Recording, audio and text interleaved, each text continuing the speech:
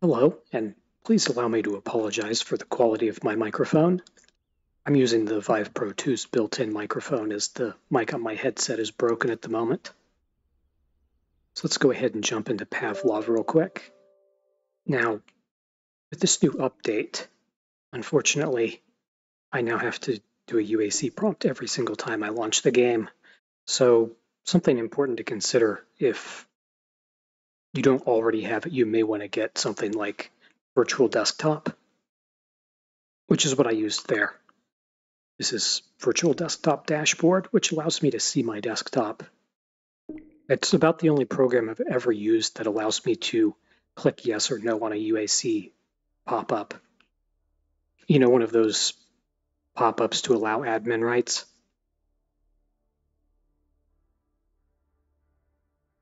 It's very, very useful. That way I don't have to take my VR headset off and go to my computer to click yes on a stupid pop-up. Now, this is unskippable, and it is really annoying because you have to sit here and wait for it to disappear. This is all stuff we all already know. That was at least skippable. Okay, now we're in Pavlov, and I just want to say they have destroyed the performance of this thing. In fact, it's even worse with the latest hotfix. They did something on the CPU side that just, the FPS is 34 right now. 34. That's insane. I mean, I was able to get the FPS up to 120 before the hotfix. We seem to be capped out on a CPU core. We seem to be running one of them at 100%. I mean, it's hard to be 100% certain about this, but there's a very hefty CPU usage on like 2 cores. That's causing us to just be overloaded on the CPU. Unfortunately, that's frame times, right? So it's just taking too long to process something on the CPU. And I don't know, this looks reasonably smooth, but every now and then you'll see a stutter and you'll realize it's reprojecting. It might be more obvious to you viewing this on YouTube than it is to me in the VR headset. Now, I assume that this is a new menu. Here we have notifications. You can mute them or unmute them. You can delete all of them. Don't have any notifications right now. But let's go ahead and go into the settings first. Now you can set a percentage on your movement vignette. I hate vignette of any kind, and in fact in VR it actually gives me a headache. I have to have it off. So first thing I did was, when you first launch the update, there will be configuration stuff that pops up and walks you through it. And if you select advanced, I think it turns this off by default. Now you can change your startup behavior, tell it where you want it to spawn you. You can spawn on one of the shooting ranges, you can spawn in the main menu, whatever you prefer. Of course, we have some of the options. Post-processing is on by default. I turned that off to try to get better frame rate, but I don't think it affected it.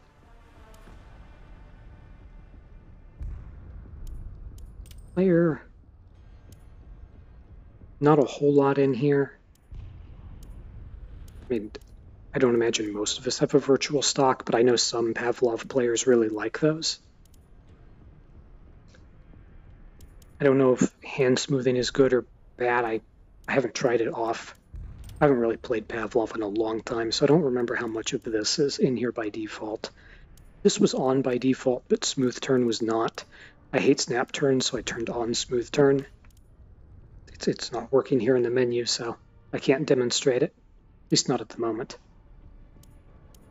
Video, unfortunately, I don't know how many video options they had before, but now there are only 3: anti-aliasing, textures, and effects. Textures defaulted to, everything defaulted to ultra for me. I've got it on high. Anti-aliasing I've actually disabled in the Unreal Engine config files because screw that shit. I think it's temporal anti-aliasing. The only options are low, medium, high, ultra. It doesn't say what they are, but if it's the default Unreal Engine options, then low is usually FXAA, medium is a higher quality FXAA, And then high and ultra are temporal anti-aliasing, or TAA. And I absolutely hate temporal anti-aliasing. Now audio, we have a few more options. And in fact, it was just by default configured for maximum quality, which is fine for my computer, although I am kind of curious. Turn this off. There's no apply button. No. Doesn't seem to have. I don't know if these actually change in real time or if you need to restart the game. It's not affecting this CPU issue that we're having with the game. Anyway, let's go ahead and jump into training, I think it is. Yeah, the shooting range. Sometimes it gets a little wonky with the menus. Now, when we get in here, we can definitely tell there are performance issues. Yeah, there it goes.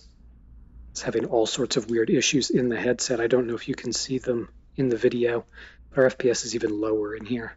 I don't see how this game is going to be playable at all. I really don't. So, we have our... Oh, hello there. Yeah, once upon a time, you could press a button on your controllers to drop your magazine. Now you have to pull it out with your hand. They did say something about controls. It doesn't... Before you could grip with your hand, right? And it would stay until you hit the grip button again, but now you have to hold the grip button, which is unfortunate. And like I was saying, they said something about the controls. So let's go in and see if we can fix... Oh, dear God. I don't know if that's coming through in the recording, but it's stuttering all over the place. How bad is my 29%? Oh my. That's a reprojected frame that it's stuck on. I don't think I'm going to be able to do this. Let's close the overlay, or the dashboard. To be fair, I don't think this specifically is a game problem. Any game that has a low FPS, I've noticed when recording, SteamVR will wig out when you're in the dashboard.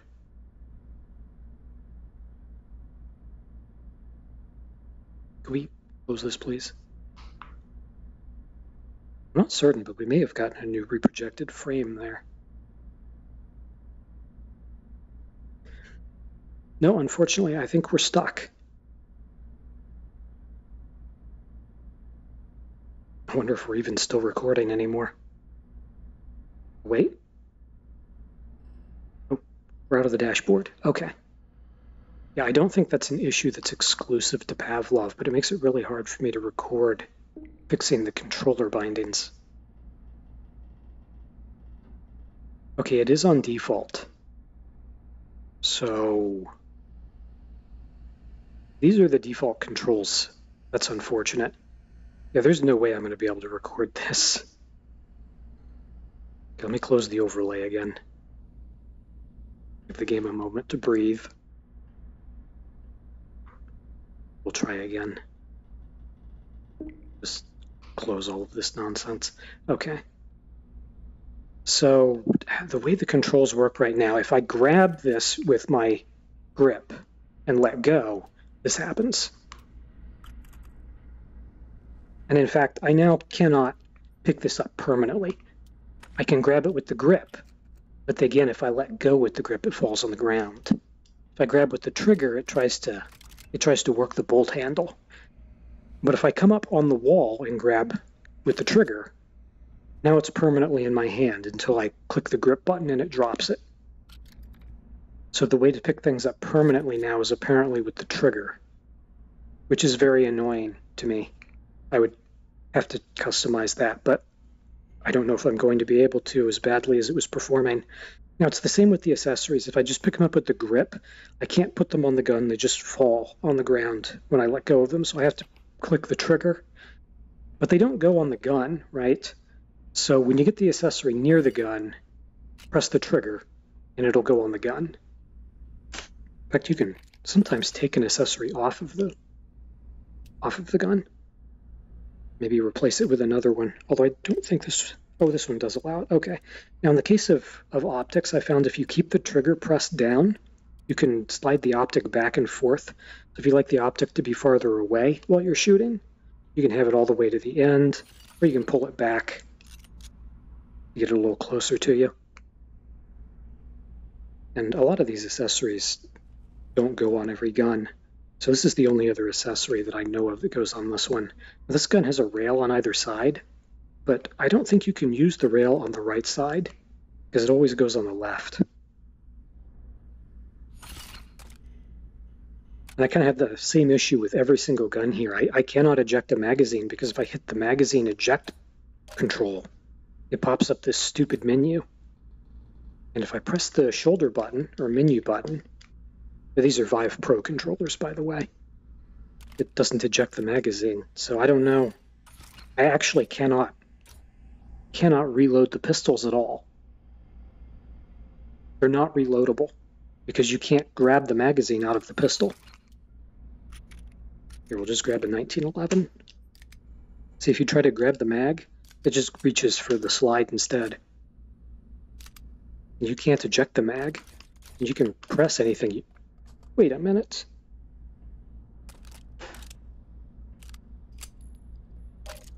What did I press?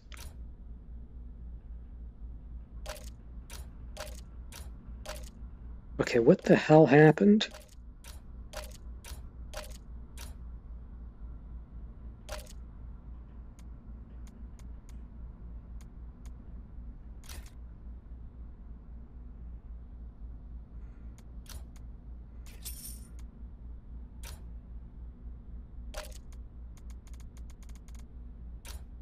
I don't know, I can't get it to happen again. Maybe you hold the grip and...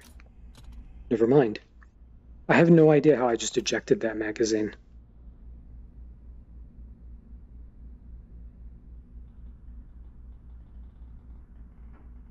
Yeah, it's not happening again. Weird. Very weird. Anyway, one issue that I'm seeing is that we don't have angle control. So this is me holding the controller comfortably. And this is what you have to do to get the gun, to aim straight. So this is a little unpleasant to have to do. Well, I've noticed they've moved the gun offset adjuster over here. I don't know when they did that, but if we go to tilt, use your right stick to adjust tilt. So if I just hold up on the right touchpad, there we go. And we can apply. Now, for some reason, there's no way to go back. I don't know why. But this gun will be like this from now on. Headshot. Yeah, that's much easier. So if I go and pick it back up, much better. But that doesn't actually apply to every gun by default. So this gun is still aiming down. So if you just want to do it to all weapons, there's a checkbox down here. And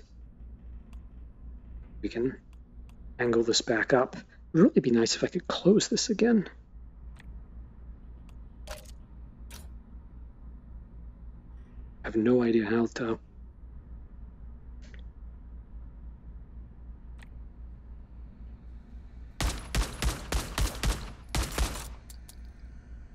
I don't know what gun this is. Some kind of Browning design, possibly an FN, but I don't see an FN logo on it anywhere. Just a serial number. One thing that's annoying about the frame rate being this low, throwing things doesn't work very well. Did it go through the floor? Let's see what a grenade is like. Well, that worked okay. Some of the stuff I was messing with earlier wouldn't fly, would just kind of fall right out of my hand when I tried to throw it. But now everything's kind of over-exaggerated. Oh yeah, this is annoying because there's no way to reload this either. So you have, what, 5 rounds? And then Here, what do? Somehow I managed to get it to, what the hell?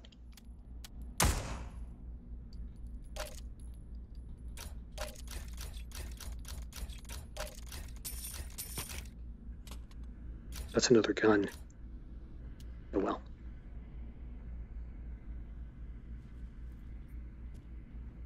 So unfortunately, yeah, I was going to show off how the game didn't perform well after the update, and then that hotfix they had, what was it, yesterday? Or the day before? I don't even remember. Worked things even more. I mean, this is terrible. I don't know, maybe if my resolution is kind of high at the moment. Maybe I shouldn't have done that. Okay, come on.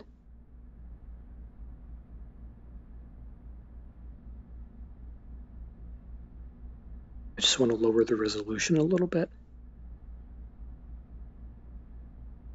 Might have been a really bad idea to try.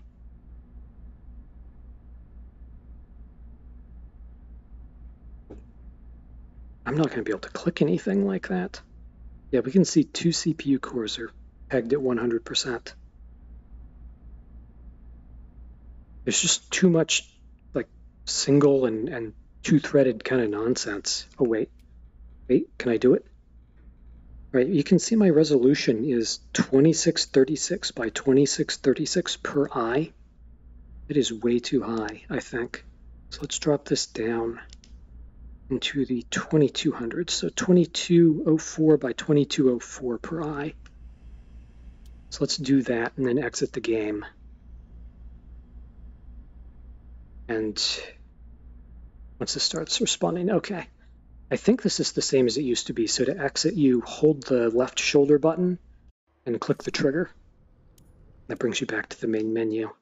So let's give this another try.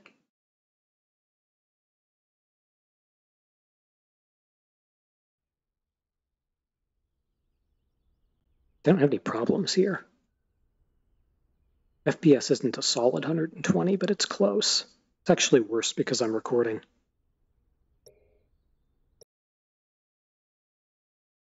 I just realized some of the weird anomalies I'm seeing, you guys can't actually see. Oh, the game not stop running? Okay.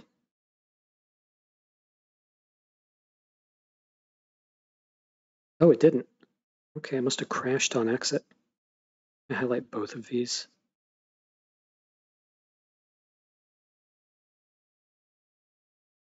I don't think I can.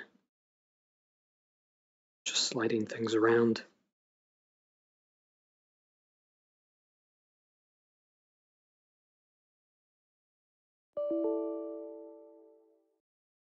Oh, it already exited. Okay.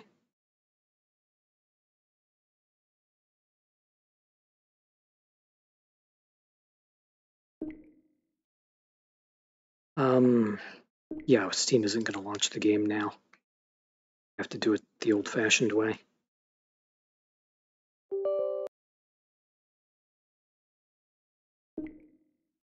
Yeah, I should probably switch. There we go.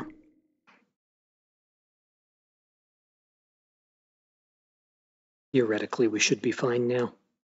I am noticing that issue with the game, though. When it fails to start, it leaves processes running, and then you can't relaunch the game.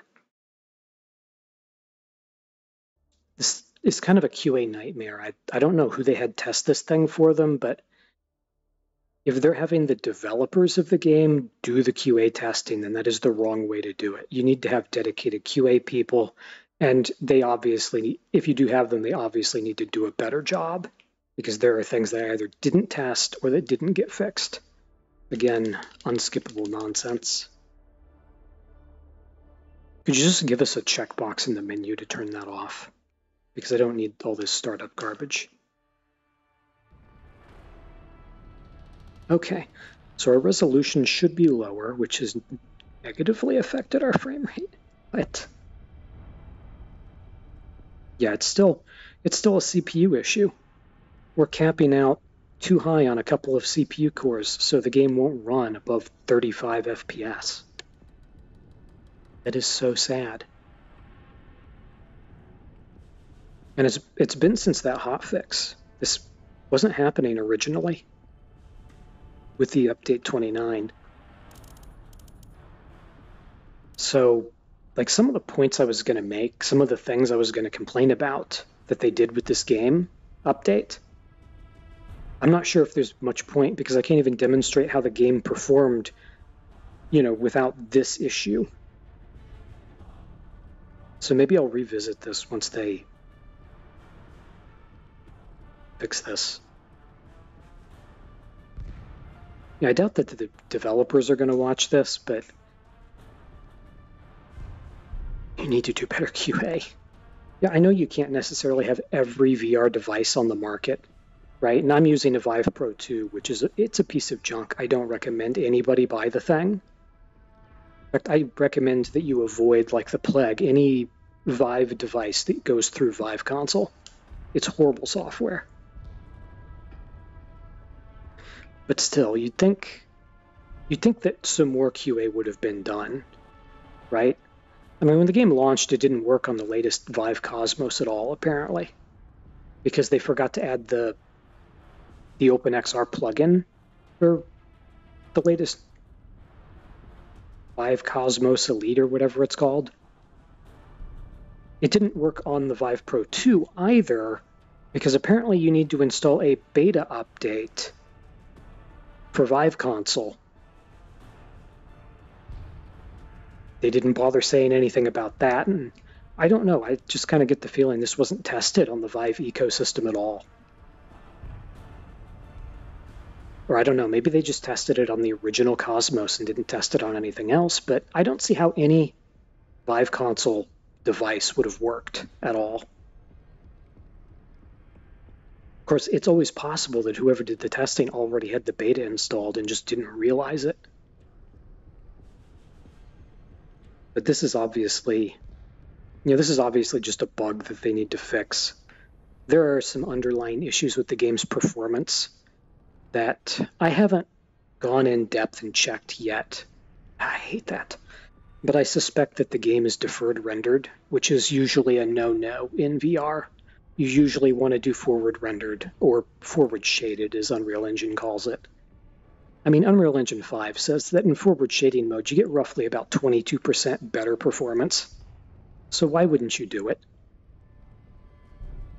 And obviously,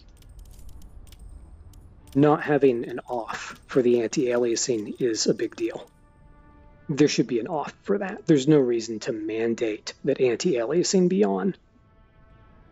Granted, I haven't seen everything in the game. Maybe they did some dither temporal AA here and there, which requires temporal anti-aliasing. And it's always possible to have some stupid shader that breaks if the temporal anti-aliasing is off. Some games do that. Usually ones that never expected you to turn the temporal anti-aliasing off in the first place. One weird thing is that you can't back out of the menu. I don't know why. What have I done? Oh, the mod browser. I should probably cover the mod browser real quick. So they've deprecated Steam Workshop support, and they're now using, is it itch.io or something like that? I can't remember for certain, but the mods are now installed through this interface instead of through whatever they had before. So you've got some filters up here that don't work, apparently. What? Maybe that only works if you do a search. Trouble in Terrorist Town. Can you? Nope. All right, never mind. Also, no easy quick button to clear the search field. Seems kind of dumb, I guess. Maybe the refresh button is supposed to do that.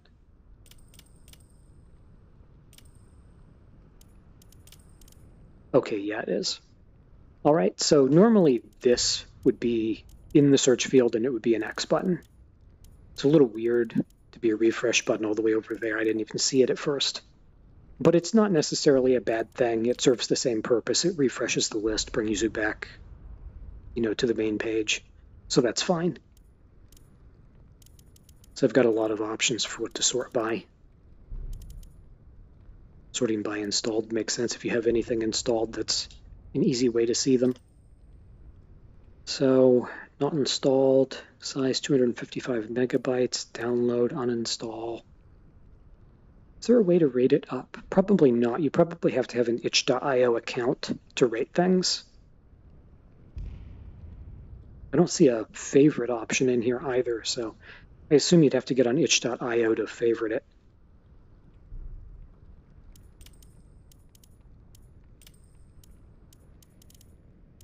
I don't have any Steam friends who play this game. I don't know if they have their own friends. I haven't actually played a game in this in over a year, so.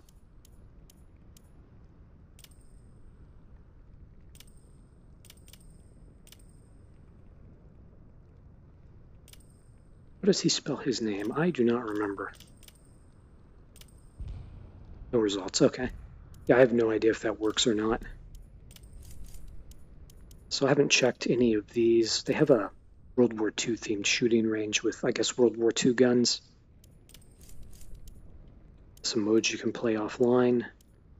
A team deathmatch with bots, I guess. I do appreciate that they have offline modes. That way, if you don't want to play with other people, you don't have to. But there's no way I'm going to be playing this, and I don't think anybody else is.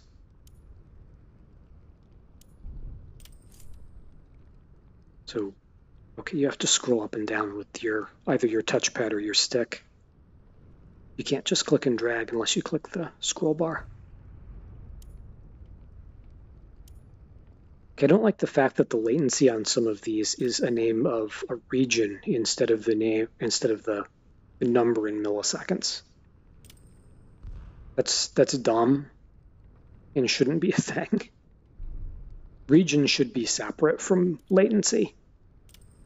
So is it supposed to be sorted by lowest latency to highest? I mean, Europe is somehow lower latency than America? Well, this appears to be peer hosted, so that would explain why. So these are probably actual dedicated servers. Although then we have this one down here, which might... No, I don't know about that. Maybe all of these are peer hosted. There's a dedicated server software, but it may just show for the server name the Steam account used to log in, assuming it requires it. I really don't know.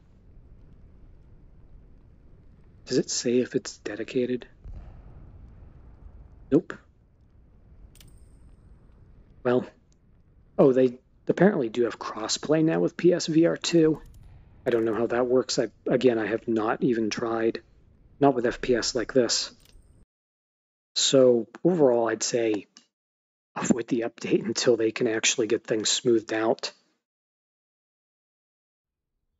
And hopefully I can make another video here soon. Anyway, thanks for watching, everyone, and have a nice day.